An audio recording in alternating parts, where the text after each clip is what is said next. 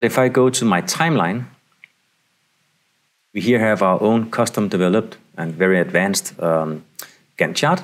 Here we can use standard templates like these that you can create yourselves, and you can expand them, have pictures, and also see before you select them, what is this project all about, or this template. If you select one, you can also select another and then see the sequence of how it will be added into the VBS structure of the project. But let's in this case try to do something different. Let's start from using AI instead.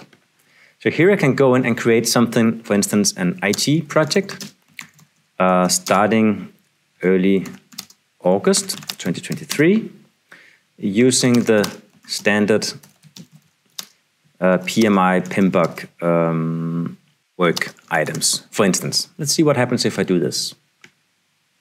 So now it's using ChatGPT from Azure OpenAI to generate the structure, so the schedule, which means a VBS structure, and a duration and a start and end date.